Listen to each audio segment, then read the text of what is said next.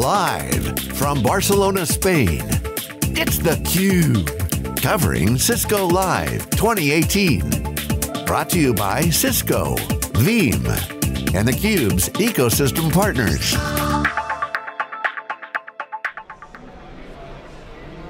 Welcome back, I'm Stu Miniman, and this is theCUBE's coverage of Cisco Live 2018 in Barcelona. You know, I'm a networking guy by background, but there's certain people in the industry that really I've gone to learn, been really thrilled that I've had the opportunity to get to know, and every once in a while I get to bring them to our audience, and really happy to bring back to the program Ivan Pepelnjak from Slovenia, blogger, author, webinar, generally, you know, that network guy that, you know, those of us that watch the industry know. That so Ivan, grumpy networking guy. Oh, yeah, you know, aren't most networking people, at least online, a little bit grumpy? And when you meet them in person, though, it's a slightly different experience. So thanks so much for joining us. Oh, thank you for inviting me. All right, so 2013 was the last time that we actually got to do one of these in person. That's true. So networking, yeah, it's all the same, right? I mean, we're probably still working on 10 gig rollout, maybe 25 or 50 gig, you know, speeds and feeds and, you know, oh, okay, you know, IPv6, I think we're kind of getting there, and lots of other acronyms we could talk a while, but really, what's been some of the big things that you've been looking at? What are customers actually doing, and what are customers thinking of that you've been playing with? Well, it's amazing how little has changed. Yeah. People are still talking about SDN like that's the big thing. No one has delivered on that apart from some point products like VMware NSX or Cisco ACI. Yeah. Cloud is still the thing that will happen next year to most companies. We hear how 90% of all the companies that participate in some survey are using cloud. Yeah. And then the next question I ask is, well, is this Office 365 or is this something more? Yeah. And they go like, well, the survey didn't differentiate on that, so thank you. Yeah. Well, but yeah, look, the SDN, you know, a friend of mine said SDN stands for still does nothing. Yeah. That being said, ACI, NSX, there's customers using it. Oh, but absolutely. has not totally transformed the industry like they said. Cloud, I've yet to find a company that's not doing some SaaS, and unless you have some regulation or things like that, you at least have some sandbox that you're doing some public cloud. Absolutely. But absolutely, people, they still have data centers, despite the, you know, well, they might not want to, it might not be their own building anymore. I was just talking to a service provider and the like, but yeah, so I mean, the more things change, the more things stay the same, right? Absolutely. Yeah. Well, yeah, we do see people moving to colos, or they would build their stuff somewhere else or whatever. But it's amazing how much interest I'm still getting in data center design courses. So there are still zillions of people who think that that is important, and yes, we all know we'll go to the cloud, but everyone has his own hurdles. And so I think that eventually everyone will get to some sort of hybrid cloud where some stuff will be there, and some stuff, legacy, whatever, will be here, and we'll have to live with that forever. Yeah, I mean, those of us, we think back, I remember when this wave came, it was like, well, remember the XSPs in the 90s? There were two reasons why it failed. Number one, there wasn't enough network, and number two, security. Well, you fast forward to you know, 2 decades, and well, the network's gotten way better. I've got great speeds and things like that, but you know, physics is still a factor, and security is even more of an issue today than it was 20 years ago, I think. Although this started as a joke, but it's becoming more and more true. If you move to the cloud, your security actually improves. Right? Because they have some security and you had none before. I at least get to rethink my security when I make some transformation. No, and they have the basics right. Like physical access control, multi-tenant separation, encryption, strong authentication. They get those things right because otherwise they would be out of business. Okay, so we spent like more than a decade with how virtualization in networking. Have we gotten most of that at least reasonably well now? There are still people who don't get that Ethernet was designed to be used on a single cable. Right. So they still think that stretching a single Ethernet across wide distances is a great idea, and everyone is still letting them get away with that. Yeah. Fortunately, the cloud vendors aren't buying. So if you want to move to Amazon, Google, whoever else, you have to redesign your applications and make them work correctly. So eventually this thing will die, but it's like COBOL and mainframes. it will be there forever. Yeah, I mean, we've been saying for a few years on theCUBE now that the challenge of our time is really distributed architectures. Yeah. And of course that had a huge impact on networking, so how's the industry doing? How would you rate, say we're here at Cisco Live, how are they doing, helping customers with these challenges? Most of them don't. Yeah. I mean, if you look at a typical enterprise application, it still isn't developed for a distributed environment. Yeah, they use 3 tiers of servers, like always, but then they try to cope by solving all the problems in the ops phase when they deploy stuff. And that's the biggest problem we're facing today. We are not changing the development processes and paradigms. Yeah. Well, we're actually here in the DevNet zone. I mean, I give Cisco kudos. Last time I came to Cisco Live was 2009.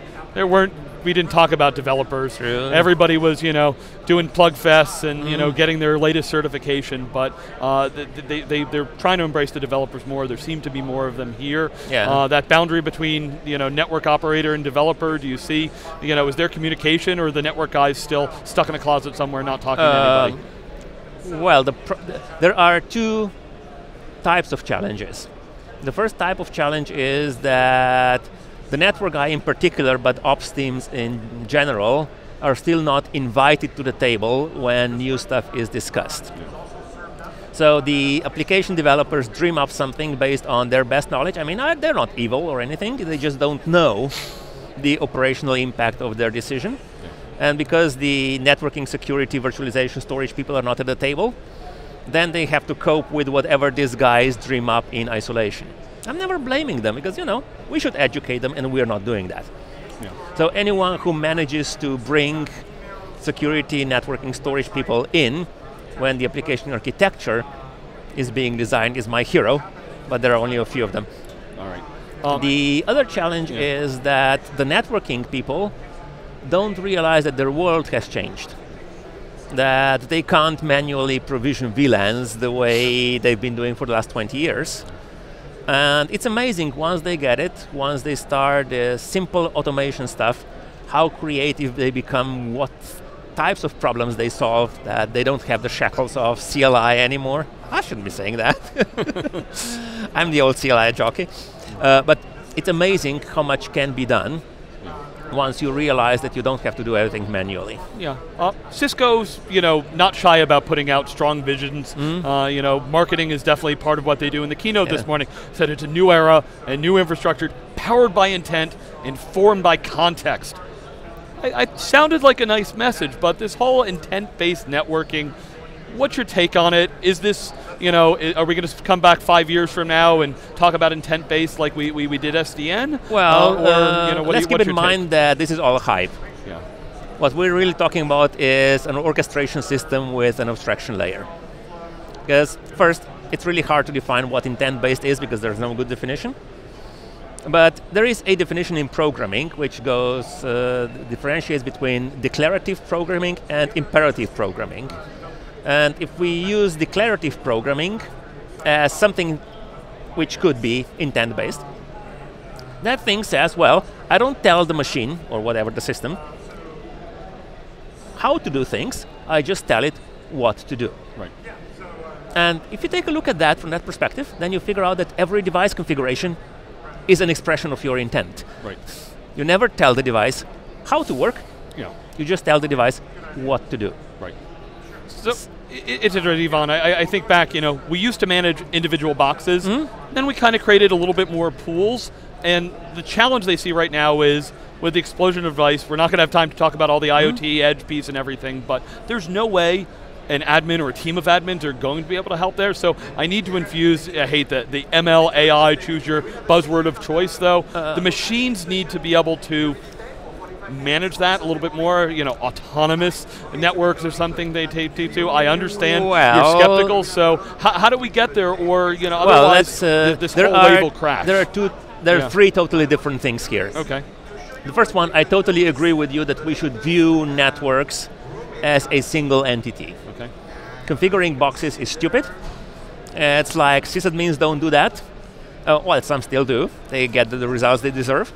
So we should start thinking about network-wide data models, which are then translated into device intent, which is really device configuration. And that makes absolute sense. But remember what I said, this is just a glorified orchestration system with an abstraction layer. The second problem is machine learning. Some of the things we are dealing with have physical limitations, like the speed of light or the number of things you can put into a hardware forwarding table. And once you're faced with those physical limitations, it's like, self-driving cars. Yeah, they are self-driving, but they cannot go 300 miles per hour because laws of physics. So it's one thing to say, well, I have this infinite resources and I can learn how to play Go in 8 hours. And it's a completely different thing to say, well, now I will figure out how to deal with my network, which has these physical limitations. And also, whenever I hear about this autonomous distributed thing we have routing protocols. They have been autonomous and distributed and self-healing for decades.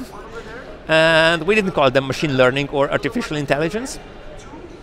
And finally, once you get to the bottom of it, and you're faced with all those physical limitations, and now let's say you want to solve a simple problem, which is how do I optimize the use of my network? You do some research, you figure out that this problem has been solved 20 years ago. There are companies with commercial products that have solved this problem. It's just that no one is using them because they're too expensive. Because what you can save by using them doesn't offset the cost that these people had to invest into R&D to make this work. So machine learning, yeah. Can you make it cheaper? I don't think so. All right, so Ivan, want to give you the last word. Grumpy Networking, what do you look forward to the most at the show? Any final anecdotes you want to share before we have to wrap? Well, the one thing I am looking forward is to see people to start automate their networks, to jump over that mental barrier. And when they break through it, it's amazing how many success stories you get.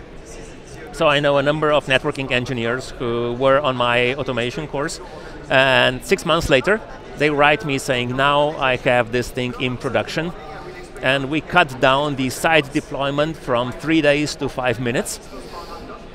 When I read emails like that, it's like, you're my hero. Excellent. Well, I love it. For a grumpy person, sure sound a little bit of an optimist about what some of the people come in and get this. Maybe a realist is more right. Ivan Pepelnjak, really appreciate you joining us. We'll be back with lots more coverage here from Cisco Live Barcelona 2018. I'm Stu Miniman. You're watching theCUBE.